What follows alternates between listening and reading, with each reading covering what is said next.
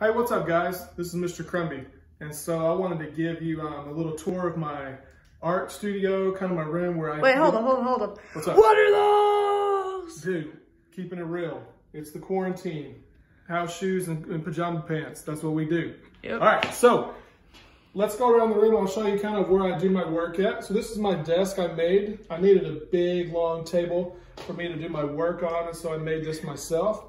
I got my paint set up here, got all the paints I'd ever need. If you're ever wondering where to get good paint, Walmart. Walmart's got it all. All right, so down here I got colored pencils, I got my paint brushes, Sharpies, anything we could ever need. All right, come on down here, we see my desk over here. This is Caroline's art table. Anytime I'm in here doing art, she feels she has to do some art as well. And so that's what we love to do that together. All right, so over here is my table where I do all my painting. You notice the wall, don't worry about the wall. It does kind of look like an episode of Dexter in here.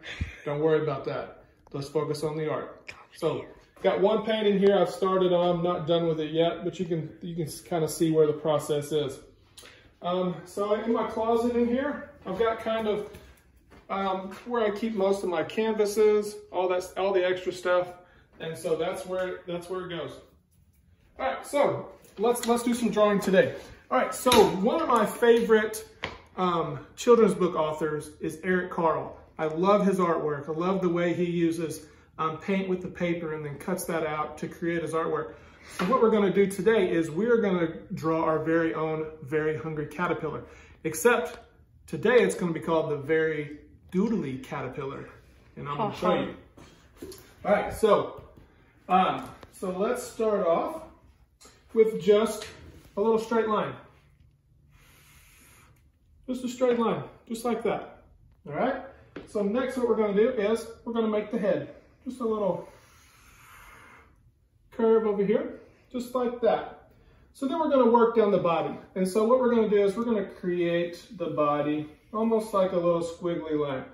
We could do it straight, but that's kind of boring. We don't want boring art. So we're gonna start here, and we're just gonna start creating curves. Just gonna keep going. So now I want that curve to kind of go upward. So I'm gonna put the curve kind of more on the top. Now I'm just gonna keep going. Keep going around. I want that curve to start coming down this way. So my curve is gonna start coming toward the bottom. And I'm gonna keep going. And then keep going. And then notice it just gets smaller and smaller toward the end. Now it looks like our caterpillar's kind of moving a little bit, all right? So what we need now is we need a face for our caterpillar. So the Very Hungry Caterpillar, all we're gonna be using is some circles. Two big circles here in the front. I'm gonna do two more circles on the inside, just like that. And a circle for the nose. Just like that, very simple. Now on top, we need some little, I don't know if they're called ears. I don't know if caterpillars have ears. Do they have ears? I don't know. I don't know either. We'll say they're ears. So we need some legs. So we're just gonna draw some little legs. And so all it is back here, just a thick line and a line like this. Coming down, just like that. For the back. Then we're going to do the same thing for the front. We're going to put another 4 legs up here at the front. So I'm going to put one here.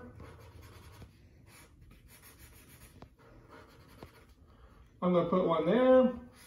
I'm going to put two up here toward the front.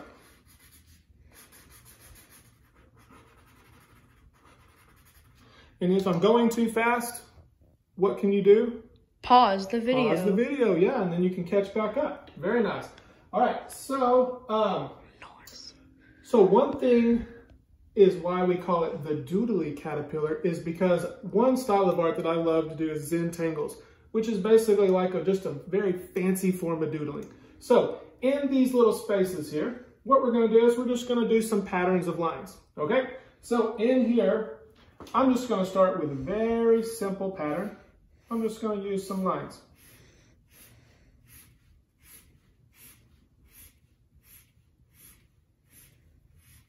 just like that.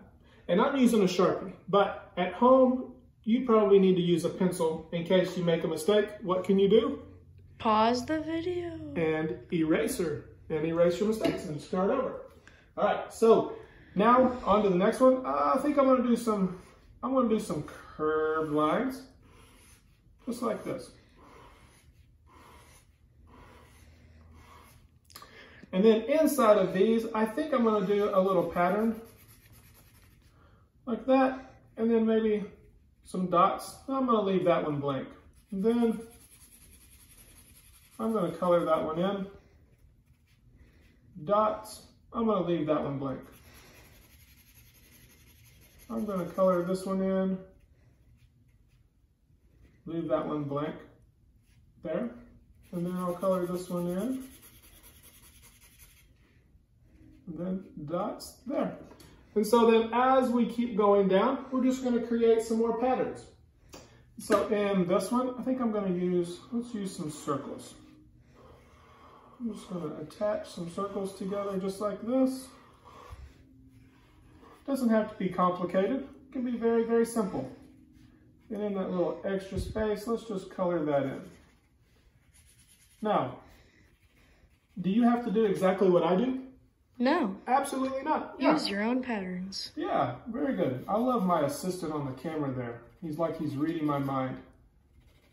Yeah, so you can create your own patterns, but if you want to use some of mine, my students know whenever I show artwork that I don't mind if they use some of my. So, here, let's go to the next one here.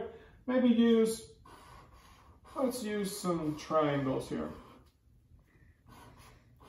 And maybe I want to do a pattern on the inside as well. Here. And then let's keep going. Maybe in this one, I'm gonna do maybe just some dots. Create like a texture pattern.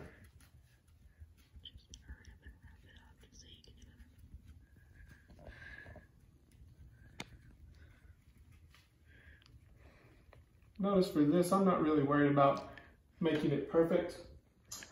So let's see here. Let's do some more just straight lines, but in these lines, it looks kind of like the first one, but in these, we're going to create some more patterns.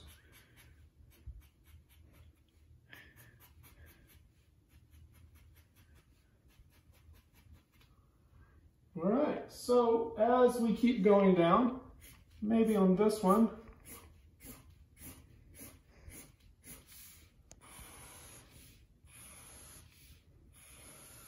I can make a checkerboard. Then I could color some of these in if I want to. Let's see here. I'm just going to start really quickly, just kind of making some different patterns. Let's see here.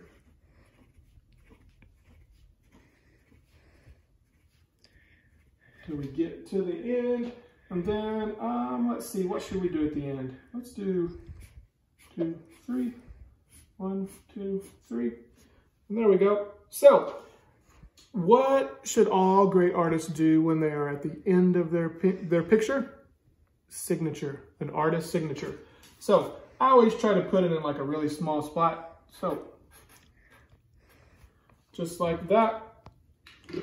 Once you're done with it, you can add a background, you can color it in, get creative with it. And so, stay tuned.